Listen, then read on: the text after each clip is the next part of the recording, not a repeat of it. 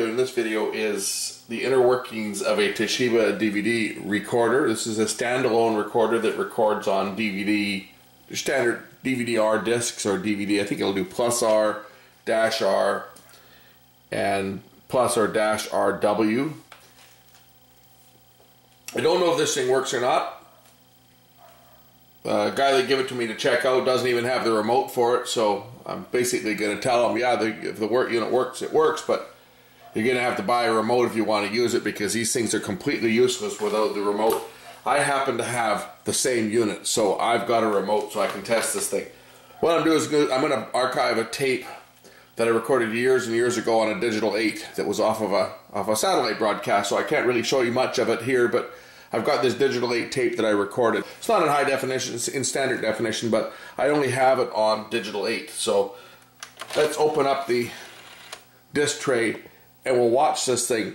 I've taken the shield cover off over the laser so you can actually see this thing. Now, this being a burner, you don't want to look anywhere near this laser because this thing will have enough laser energy to cause eye damage if you were to look down at it. But I think we'll be pretty safe because it's going to be shining through the disc itself. We'll just turn out some lights here so that we can actually see this thing. You'll probably see the red spot when this thing fires up here, and I will certainly move the camera, or move it so that you can see it a little better. There it goes. As it's prepping the disc, you can see the red spot of the laser actually shining through the disc.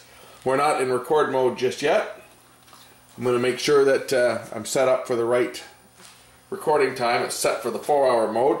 I don't think I want to record it in the 4-hour mode. I want a little better quality than that, so I'm going to just go and change it. This thing will do up to 10 hours on a disc. Does this one have SP? There we go. There's my SP speed, 1 hour XP speed. That's 1 hour. That'll give me the best possible quality I can get. I'm just going to start my playback here. Make sure that I have picture and sound. Yes, I do. I'll just turn that sound down here a bit. This is actually quite a cool recording that we're going to do on this thing here. Just going to rewind this tape and re-cue it. So this is the digital 8 player I'm using. It's just a little Sony GV D800. I think I showed you the service on this in the previous video where we had a power switch problem on this, and on my other video Walkman. They both had the same problem. That's now long resolved. A lot of the buttons weren't working properly on here. Again, it was a connector that wasn't seated properly, but the power switch got dirty. So we cleaned that up. Now this thing's working like $1,000,000, and we're just going to wind this tape to the end just to check our running time, and then we'll start our recording up. Okay, we've timed everything out. We're ready to start it. We're going to start our recording up and hit the record button as soon as we have a picture. There we go. We're now recording. And what you'll see, it's a laser here. When it writes the disc, it will get brighter. There it goes. Okay, now it's starting to write. So all that recording that was done in that first 30 seconds or so after I hit the record button, it wasn't actually written to disk. It was stored in the memory on the board here. And once the buffer filled up, then it starts dumping the data to disk, and you'll see the light the laser is pulsing. Now it goes out, so every time it flashes bright there, that's when it's actually recording. Now remember, we're actually looking at the laser as it's gone through the disc. So we hold the camera right over top, it'll even be brighter. There you go, there's the laser writing to the disc. Again, we're looking at the laser after it's already burned through the disc. This is laser radiation that's actually diffusing through the disc. So this is actually pretty safe to look at this. You wouldn't want to look down at that with the naked eye, because that laser is putting out enough energy to cause some serious eye damage. Anyway, we're going to allow the recording to continue here and then finalize the disc, and I'll show you what it does when it finalizes. As you can see, as the laser continues, it's now moving towards the outer edge of the disc, as DVDs are written from the inner to the outer edge. So once this recording finishes, we'll finalize, and then you'll see the how it writes to the disc to finalize. I just figured I'd turn out the lights so you can see this thing blazing in the dark. It's actually quite bright. You can see the whole bottom of the disc lights up from the laser power here as it writes to the disc.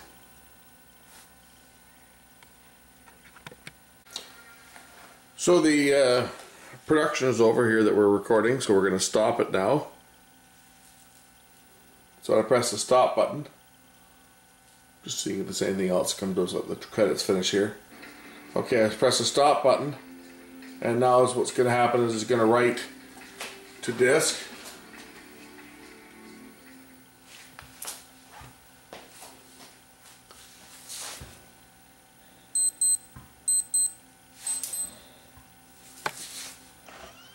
And there it goes.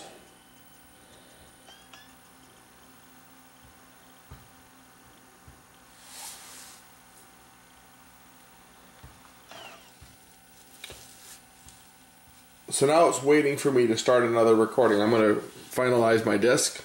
So I'm going to go into the setup menu, DVD menu, and finalize, and I'm going to select finalize. So now it's going to write out the table of contents, and it will finalize the disc. So it's going to go to the end of the track, which it's doing now, and it's going to write some information to the disc that will tell any other recorders that it is finished. It can't be added to. Now it'll write the table of contents, which is what it's doing now. That's why the laser is on much brighter. It's actually burning to the disc now.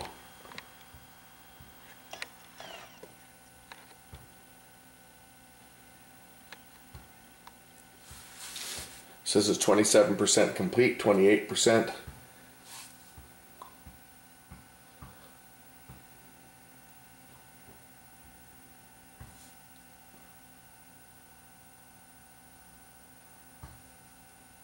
Now at 35%. So this is burning now. This portion that's burning is called the lead out section of the disc.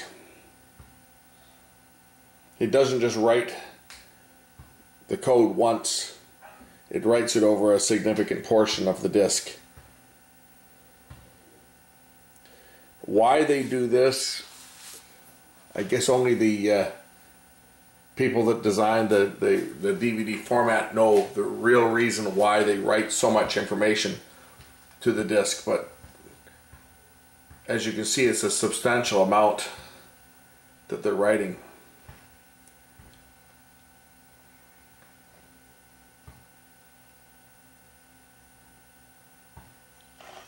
There we go. Now it's going to go back, write some more to the table of contents.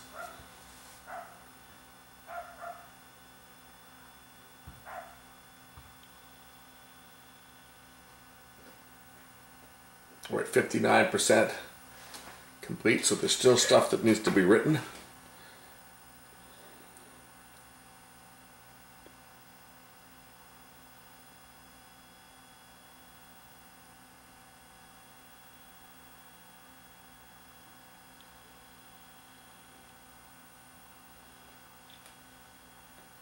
This is the reason why if you say make a 1-minute recording on a disc and then finalize it, it takes 10 minutes to finalize, because it's writing 10 minutes of information just to tell any other machines that you can't write to it. Okay, there it is, it's done, and we can play it.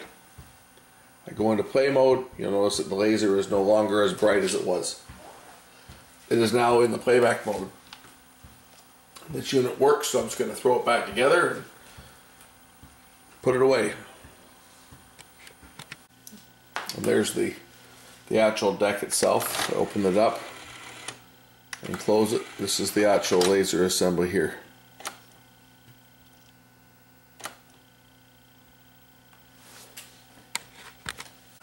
And there's the unit back with the shield cover in place. That's designed to keep your eyes away from the laser. In the past, these recorders had interlock switches on them that would not allow the laser to turn on if you had the thing apart, but you can see how cheap things have gotten when they want to sell these things for the price they do. They certainly eliminate a lot of the interlocks and protective circuitry that the older ones, which cost a lot more, had in place. Hope you enjoyed this video demonstrating how a standalone DVD recorder writes to disk. Catch you later.